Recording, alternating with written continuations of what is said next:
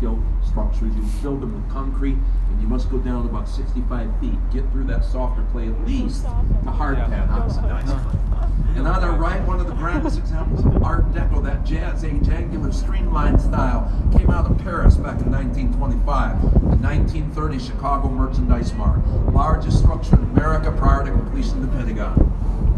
4,600 windows, 7 miles of hallways. They had to give that building its own zip code. It was commissioned for $32 million by the Marshall Field Department Store.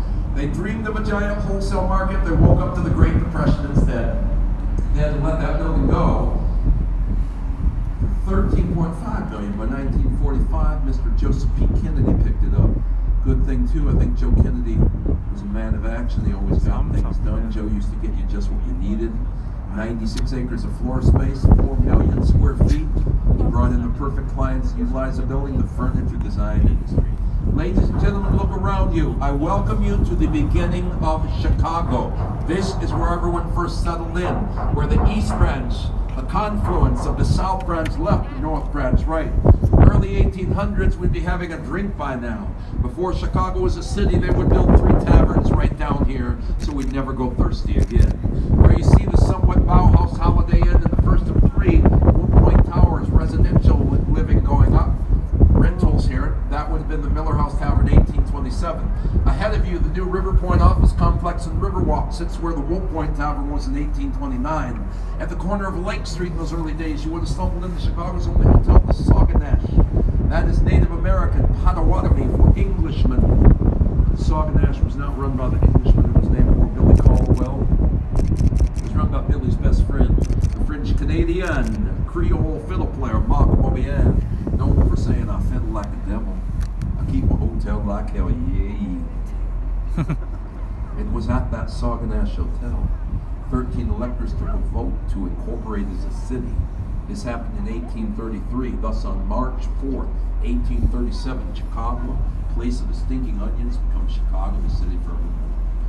Now we're looking towards the North Branch. Look around you. This is a working industrial river becoming residential right now. More people are moving into Chicago proper than are leaving it because they like the nightlife. A lot of them end up right here. Now when it's finished, Wood Point Tower will have 3 buildings ranging from 500 to 900 feet, but that will only take up 30% of that lot. The rest will be a public park because we are embracing the river like a second lakefront. I want to give a shout out to San Antonio, Texas, who is actually reclaiming their river downtown in the 1980s and spurred Chicago on to do our Urban Waterways Design Project in 1990. So the idea today is a combination of private and public space. If you build along the river, you're going to leave, since 1999, park space along the river for the public as well. Now, coming up on our left, by 17 years on the river, still my favorite 4 towns. These are called the River Cottages by Harry Weeks. Note the triangular skylights and schooner sails, portable windows like you find on a ship. I never saw any of the movie until last year. Now the nautical thing comes about because this architect, Harry Weeks, was an architect and a sailor who understood the river and Harry, I think, understood Carl Jung. That we humans have a Jungian archetype in our brain. Do we not long for the sea, the original source, the blue, the azul?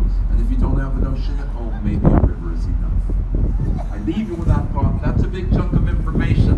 We'll take a break, use some facilities of community, then we'll be turning around. I'll rejoin you on the South Branch as we head towards the South Branch.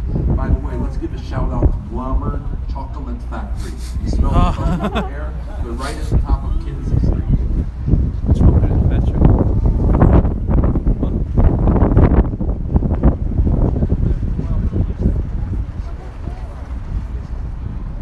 That's just about 4 blocks west of that Cocoa. In these condos, you wake up to that baking chocolate about 3 or 4 times.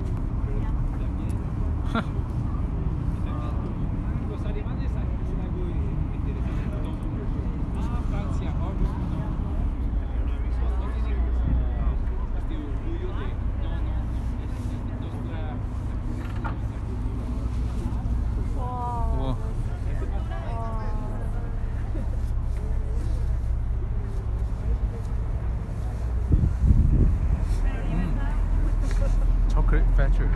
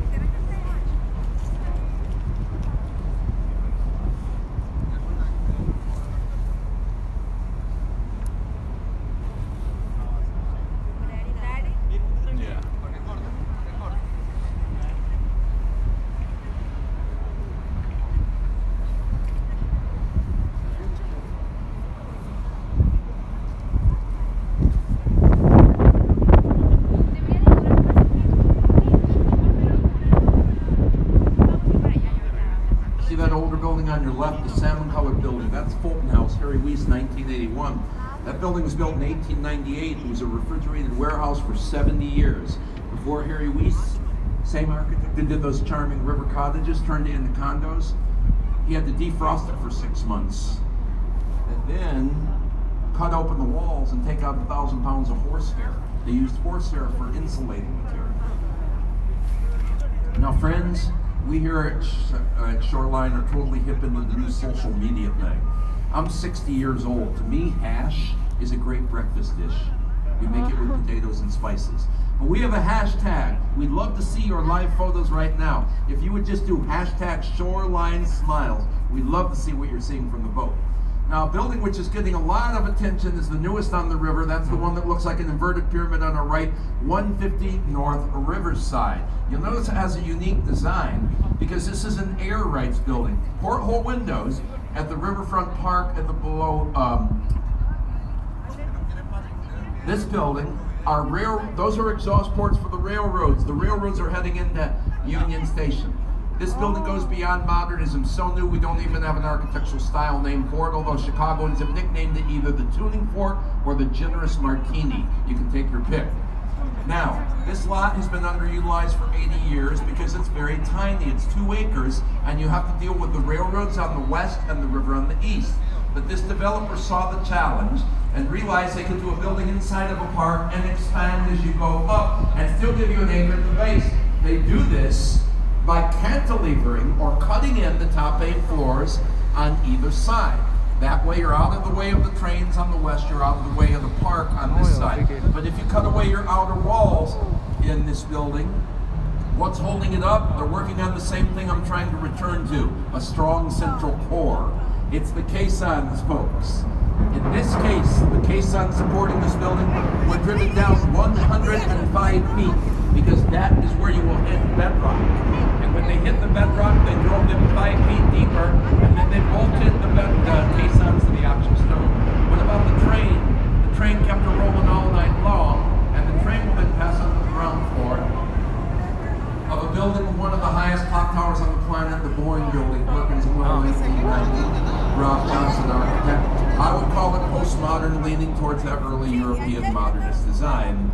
Original client for this building was a famous salt company from right here in Chicago, Morton Salt. When it rains, it pours. And there's a reference to the salt company in the architecture. Look at the roof. See those little holes? That was done to look like the top of a shaker of salt, a reference to Morton Salt Company. Now, this is an air rights project. In the 1800s, Chicago gave the railroads this prime riverfront land, making us the railroad hub of America. You could not take one train from New York to California. You had to change trains in Chicago and leave a little money behind. So air rights means you buy the air, you build over top. Now the train will continue and go right through the plaza on the right. This plaza coming up on the right is the Chicago Daily News building. This is Art Deco again. Now, in Art Deco. This is the early 1900s. Historically, Art Deco comes at the same time as the opening of King Tutankhamun's tomb. So the Egyptian style is all the rage. They evoke the spirit of the great Sphinx of Egypt. If you can see it, with the two clock towers being the paws and the body actually being the back of the building. That was a popular thing you might do in Art Deco. The Civic Opera building on the left is also Art Deco. I call that building a perfect marriage of pragmatism and art. Start with an opera house, surround yourself with corporate towers, and that way your opera company always has revenue coming in. Secret Chicago history. With 3,000 miles of railroads, Chicago was also the hobo capital of America when everybody hopped to the freight trains to build this country. And Madison Street we just passed under was the main stem. We used to call that neighborhood Hobohemia. Hobos, artists, and the Wobblies, the industrial workers of the world fighting for one big union, founded here in 1905. And everybody got an education on West Madison Street at the Hobo College, where University of Chicago professors would offer the tramps and fiddlesticks and bums a lecture. You could even get a Hobo College diploma. Yes, I have a copy at home. This was replaced in the 1920s by the Dill Pickle Club, a roundtable discussion where you might meet the poet laureate of America, Carl Sandburg, the writer Judah Barnes, or the boxer Jack Johnson. Now, on our right, you can see the Amtrak and Metro trains. This is an air rights project called Gateway Center.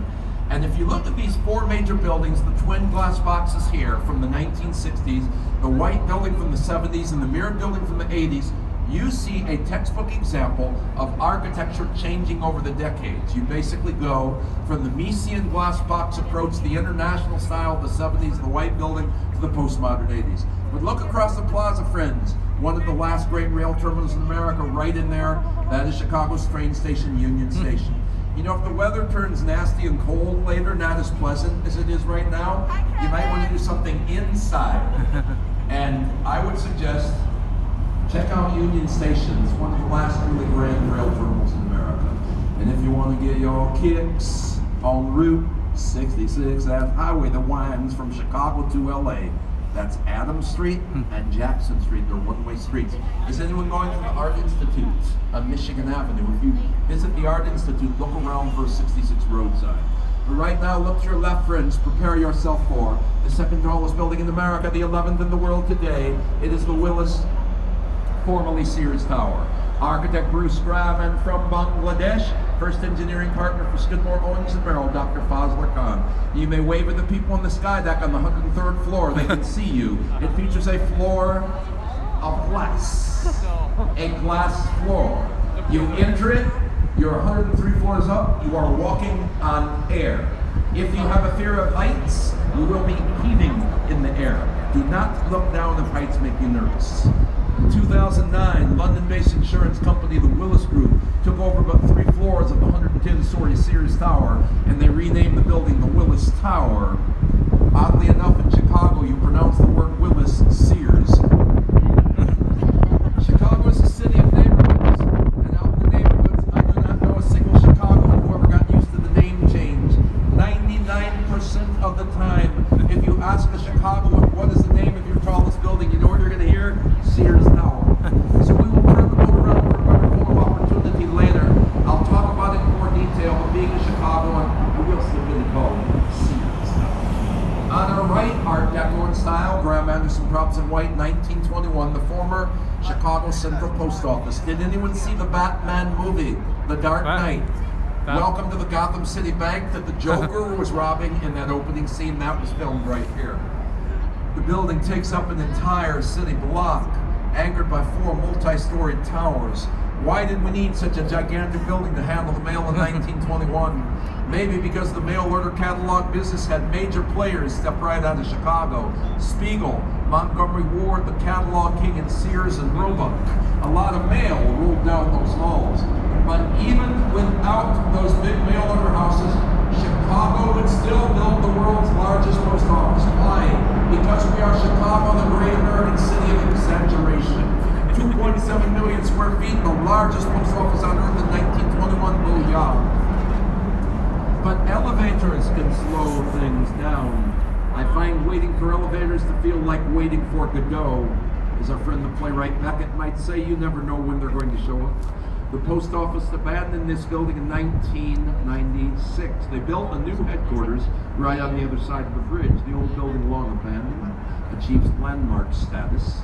And after 20 years, something's finally happening. 601 West Companies in New York are committing $500 million into the renovation. They are making commercial office space.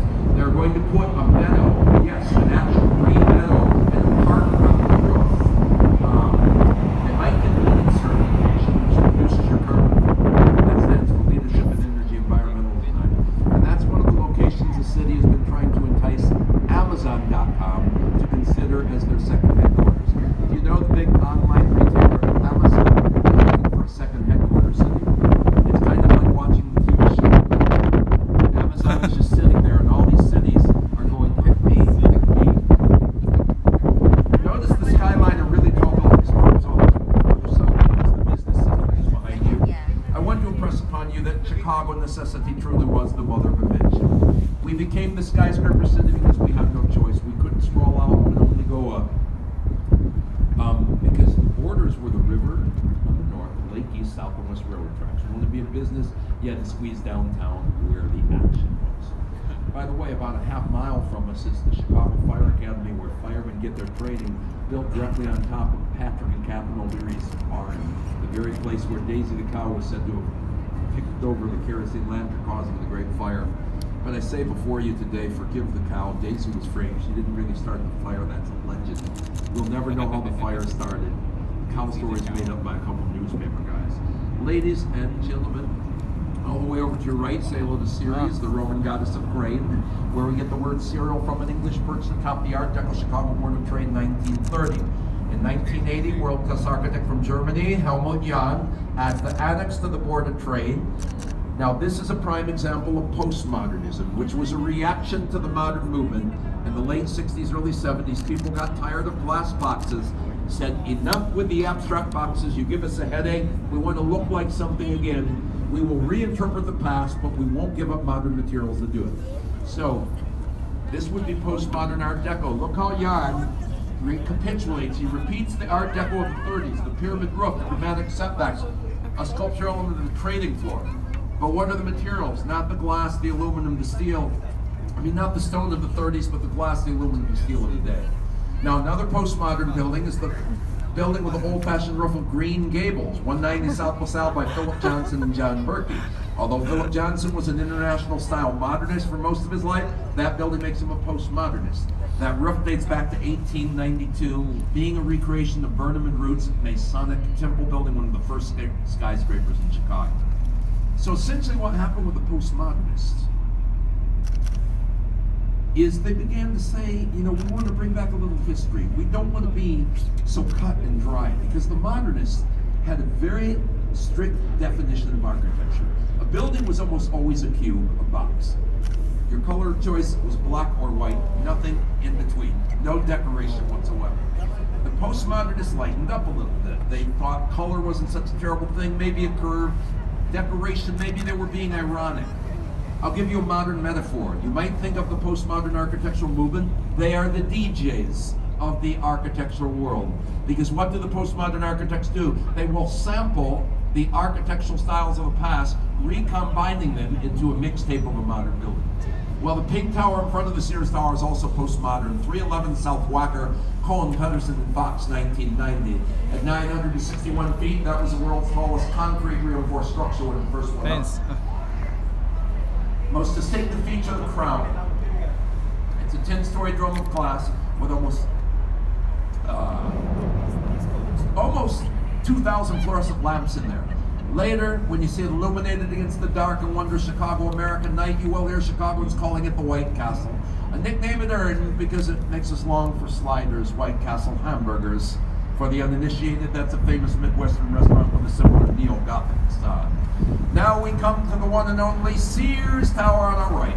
The Sears Tower, the second tallest building in America, 11th in the world today. 1,451 feet. The antennas don't count. A council on tall building sees that as an add-on. Tallest building in the world for 22 years. Now the construction technique is called a bundle tube system. Think of the Sears Tower like a bundle of sticks wrapped together from string. It literally consists of 9 contiguous steel tubes. Now, 2 stop at 50 floors. The next level you see at 66. 3 go up to 90. So actually you can see 50 here, 66 there, 90, 3 sections there, the final 110 stories. Why terminate the different sections? Because you're in the Windy City. And although the nickname for Chicago, Windy City, had nothing to do with the wind, it referred to our early politicians being like me, full of hot air. But it really is a windy city with 81-mile-an-hour winds you have to deal with. When I look at the Sears Tower and I think about the wind, it brings to mind the great Chinese philosopher Lao Tzu, writing in the Tao Te Ching, can one learn to be flexible? Can you follow the way of nature, the Tao? Can you bend and still remain straight? And I think of my Sears Tower as following the Tao, for it can bend and remain straight. Tall buildings have what is known as a sway factor. That means that building, on an average day, can move 6 inches in any direction. But if we get a once-in-a-lifetime 100-mile-an-hour wind, the building is designed to sway 3 feet. Now this building, this 1970s building, never got a lot of talk on the tours, so they decided to put themselves on the map by putting themselves on the map. This was nothing but a blank concrete wall until they decided the river becoming more popular, let's do a map of the river, and they put themselves on the map. That red dot is this very building. You are here. That's the North Branch where you saw the river cottages. So do you have your bearings? Where will we go? We'll be going right. That's the East Branch taking us back to Navy Pier. Let us gaze upon the sheer face of the Sears Tower once again. And can you imagine, my friends, that you are French? Your name is Alain Robert, but the world calls you Spider-Man. Alain Robert, I love him. He is the French daredevil. In August 1999, in 2 hours like a monkey, he climbed on the roof of our Sears Tower. Following this was San Francisco's Golden Gate Bridge, Paris's Eiffel Tower. Finally, he would dance on the roof of the tallest building in the universe today. That is the Burj Khalifa in Dubai by Chicago architect Adrian Smith, 2,717 feet. Just consider the mind of the building climber Alain Robert, how he sees the universe. What is architecture if it is not simply stated the way that we interact with and define the space we live in? You or I look at the Sears Tower, we might say beauty, we might say function. The daredevil Robert says, aha, another obstacle to help me overcome my greatest fear of heights. This is why he climbs for 40 years. He's trying to get over the fear of heights still. Let me be clear. I do not condone anyone trying to climb a tall building, no. But like Mr. Robert, I do suggest seeing the universe with new eyes once in a while. I was taught to think in this manner by the influence of a man who always said universe while riding Spaceship Bird. He seemed to be a verb when he picked up a 4-sided triangle. We call that a tetrahedron. He expanded that into the geodesic dome, like Montreal Expo 67 or Epcot Center. I speak of an architect, philosopher, inventor. The reason that in chemistry, one of the versions of carbon-60 molecule today is called Buckminster Fullerene, in honor of Bucky Fuller. If you do not remember the work of Bucky Fuller and his geodesic geometry, please look him up tonight when you get home and turn in your papers to me tomorrow by 11 a.m. class. But wait a minute, you're actually on vacation, I forgot. Scratch that last assignment. You don't have to write me a Bucky Fuller paper. Instead, everyone should go to Netflix, watch the documentary on my favorite London architect, Sir Norman Foster. It's called How Much Does Your Building Weigh, Mr. Foster? A question Bucky asked Norman 40 years ago to get him onto the idea of doing more with less materials. And yes, he didn't use very many materials. Sir Norman Foster, subject to that documentary, architectural firm who did that Apple store we just saw on the tour today. Oh, this is an engineering marvel, a former Chicago Mercantile Exchange Center. 2 40-story office towers originally housed a 40,000 square foot column-free trading floor. Ceilings supported by the load-bearing walls on either end, but look what they did to increase office space. The top 34 stories cantilevered out, send weight down as well. Problem. The towers are too heavy. If you leave this building alone, I'll use my arms for illustration. The extra weight in the towers could have done this. Yeah, they would have tilted in under their weight. So, Alfred Benesch and Company, structural engineering firm, has to step up to the problem. They calculated that they could make one little change. They pulled those floor plates points out 1/8 of an inch from ground to midpoint, and then reverse the process.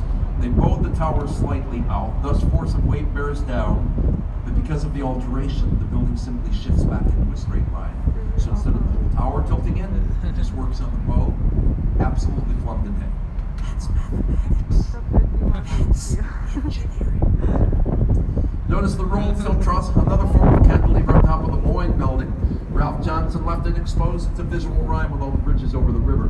Remember, this is an air rights building. All these buildings are built over the railroad tracks. So the western corner, you have 12 floors hanging over the tracks, but it is the switching yard where all the trains come together. You can't put caissons in the ground without being in the way of the train. So if you cannot support your weight from the ground up, what is your alternative? You lift it from the ceiling down. This cantilever, see how far back it goes?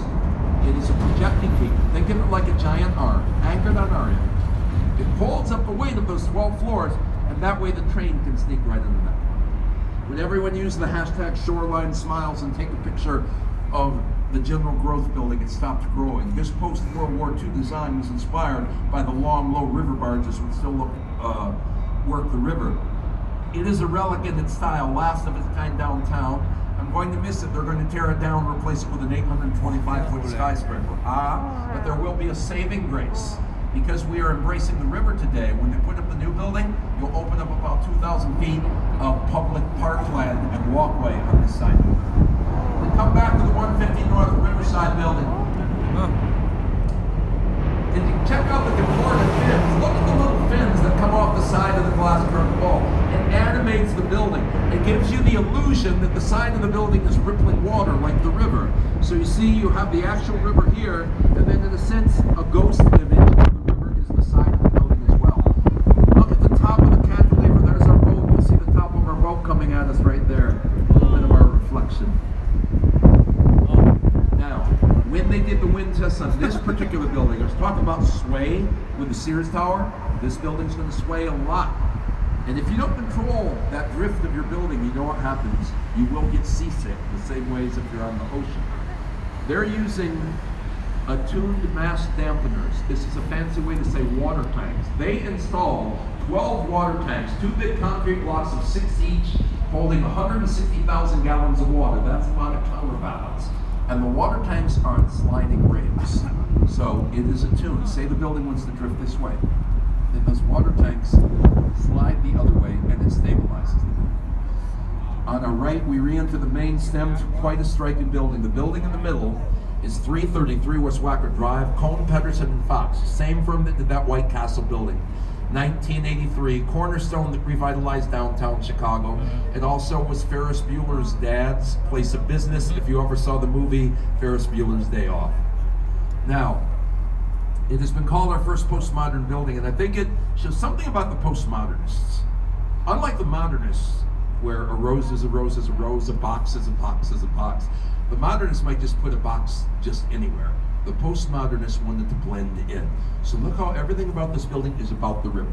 The arc mimics the bend we take with the boat. The glass reflects architecture and skyline. Look even at the support columns. Black granite, green marble. Look very close. They are not round but octagonal. This is a reference across time, because if you look to your left, look at the corners of the merchandise mart. You see what's going on here?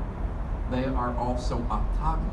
This is a conscious tying to history. When they did that building in the 80s, they wanted to be part of Chicago's architectural conversation across time. How can buildings have a conversation? If you can give them a common language. What is the language of buildings? How do they tell each other secrets? Through the use of their elements of design. Isn't that a simple gesture? But by making those columns octagonal in 1983, they speak directly now to the corners of 1930 right here. And if you go shopping at the Mart, and there are retail stores for us on floors 1 and 2, the floors are made of black granite and green marble, the same materials they chose for the columns later on.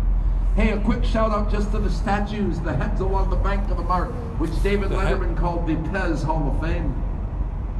These are not Pez head giant candy dispensers, although I'm writing the Pez Candy Company and offering to do an educational set. They're merchant princes of early Chicago that Joe Kennedy added. If you'd like to know the merchant princes that made the wall, I am always available for you on the dock between tours, and I'll fill you in. Right now we see Wacker Drive on the right, the world's first bi-level roadway. Burnham conceived it in the plan in 1909. His co-author Edward Bennett and Charles Wacker completed it in 1926. The upper level takes you through the city with a 4-lane work road underneath all your physical plant needs.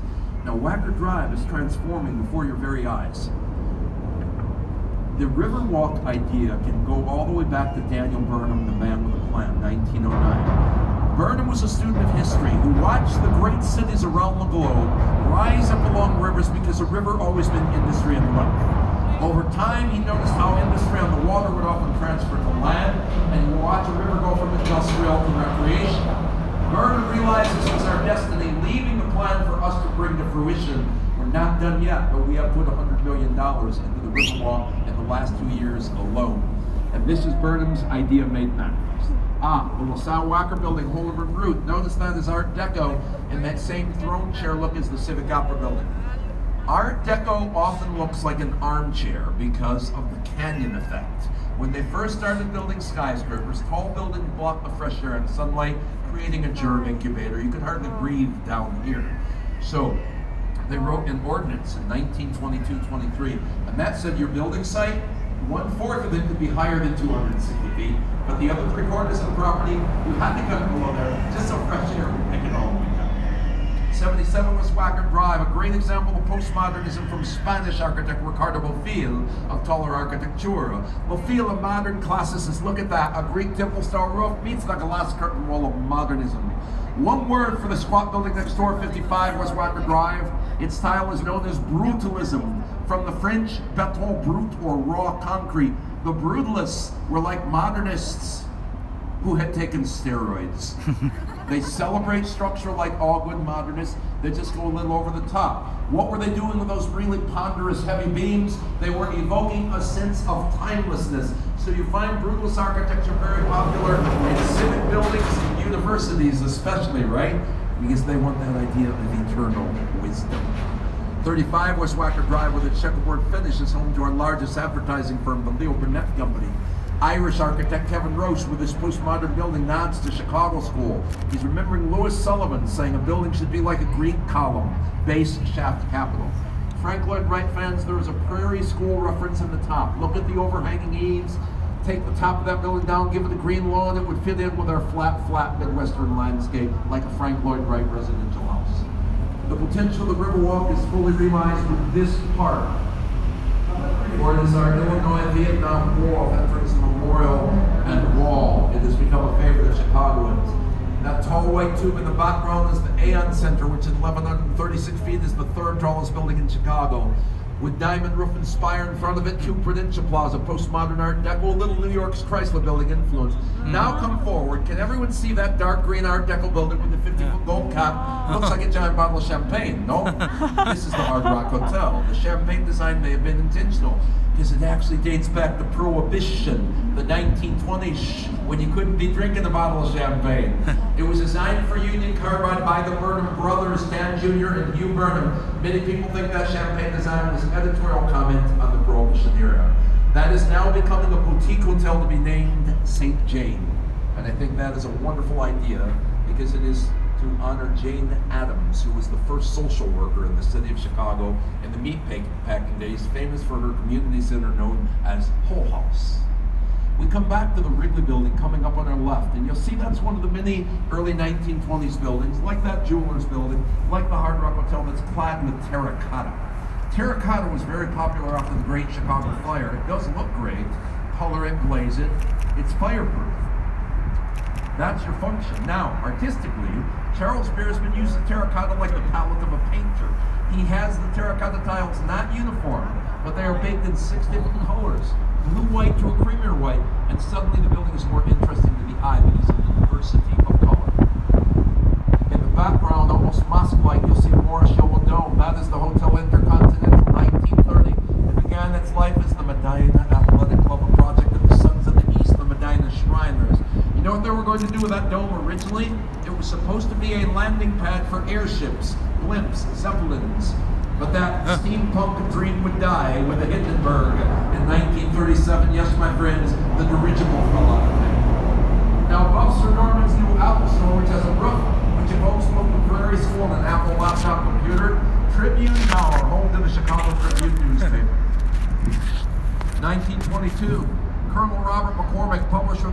Chicago Tribune offered $100,000.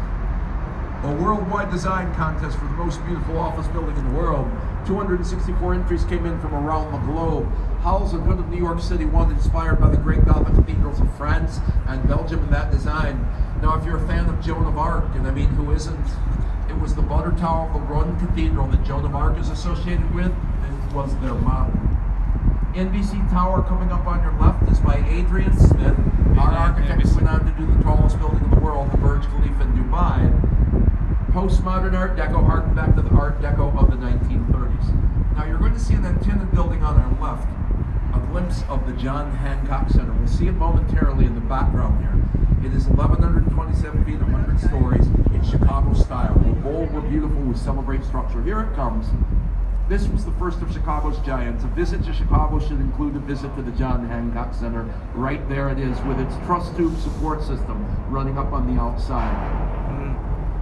A great walking tour is to start at the Wrigley Building and walk the Magnificent Mile north, end up at the John Hancock Center.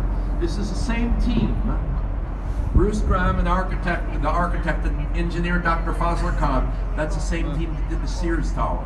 Their Sears Tower might be taller, but their John Hancock Center is their true work of art. Upon arrival, do nothing for 30 seconds. Gaze upon it. I guarantee you will begin to feel as if you are flying, even with your feet on the ground. Then, take the elevator up to the 94th floor. There's a new feature called Chicago 360. It's a glass box with 8 windows. You get in, they start a motor, and they tilt you 30 degrees into thin air. No one knows why. Finally, visit the 95th floor restaurant lounge, family friendly. It's called the Signature Room, where the best view of the lakefront is a floor-to-ceiling window inside the ladies' bathroom. Don't ask me how I know. Trust me, this is absolutely true. The Sheraton Hotel in Tower, Cornwall Solid Events, 1992. References the Chicago school style of the 1800s. As a matter of fact, if you stroll down State Street, that great street, at State and Madison, you'll find Sullivan Central. You'll know it as the rounded corner. It's by Louis Sullivan, father of Chicago School, who fell from grace in his later years. So I don't have Sullivan Architecture on the river, but I encourage you to seek it out on your own. You can do that by walking down to State and Madison. You can also find the Sullivan Arch that they kept from the Stock Exchange at the Art Institute of Chicago. Stretching out in front of us, you will see the Ferris wheel at Navy Pier. Navy Pier. Navy Pier was an arcade and freight pier in 1916. It was indeed part of Burnham's plan. World War II naval training base. 1,500 Navy pilots trained there. George Bush Sr., one of them, former president. And there are still 200 planes at the bottom of Lake Michigan. Now, the pier has had many lifetimes. It was a college campus from 46 to 1965 for the University of Illinois at Chicago. By the 1990s, the pier was showing signs of dilapidation. It closed down. The Metropolitan Pier Authority was formed, and that's when it was reborn as the visitors, for both Chicagoans and visitors alike, one of the most popular destinations in Chicago today. Now, just east of Lakeshore Drive, the only skyscraper east of Lakeshore Drive is the tri-winged all-glass Lake Point Tower condominiums, or as so many 10-year-olds on the boat have told me this summer, I should call it the fidget spinner building. I didn't even know what that toy called a fidget spinner was. Now I understand. Lake Point Towers architects Shipwright and Heinrich, 1968, former students of Mies van der Rohe. They were inspired by Glass Skyscraper, which was a visionary sketch Mies had done in Berlin in the 20s. Optimum lakefront views with a glass curtain wall. Optimum privacy retained with a curvilinear design, indeed the first curvilinear skyscraper. By doing 3 wings with that amount of glass, you keep it separate. And the shallowness of the curve in between keeps you looking out at landscape, not into another part of the building. The circle at the very top is a high-end French dining experience called Cité. The views are spectacular. Finally, friends, we are separated from the lake by a concrete retaining wall. These are the Chicago locks. As name implies, they are locking in or holding in fresh water. The locks were put in 1938 when every Great Lakes state and Canada sued Chicago for reversing the river and possibly the Great Lakes a fifth of the fresh water of this entire planet to drain unfettered to the Gulf. The court gave us a number of barrels per day we wanted to let it escape. It was a problem, so we fixed it because we're Chicagoans, that's what we do.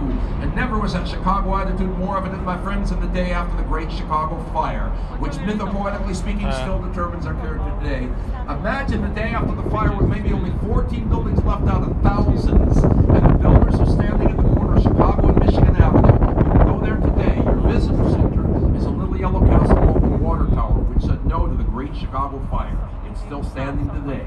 That was the building that gave us the hope to say we will rebuild this city. Why the unofficial motto for Chicago has always been I will. The builders did, rebuilt Chicago. They were still burning their feet, picked up the trash, carried it down here, threw it in the water, and the trash expanded the shoreline. For Lake Point Tower stands on debris from the fire of 1871. The builders seemed to know that like the mythical phoenix, the city of Chicago would rise from its own ashes. That's the city surrounding us today. We conclude our cruise. Thank you all for coming out. My name is Kevin, your guide. Now I will be waiting for you all at the top of the ramp as you disembark to take questions and say goodbye. And right now, please, everyone must take a seat. You must be seated for docking for safety. And we'll end the tour with one final note. The Chicago and Architectural Gym is also home to its own particular musical style, the Chicago Blues. So I end my tour with little blues today. Big Walter Horton's Easy Boogie. 어.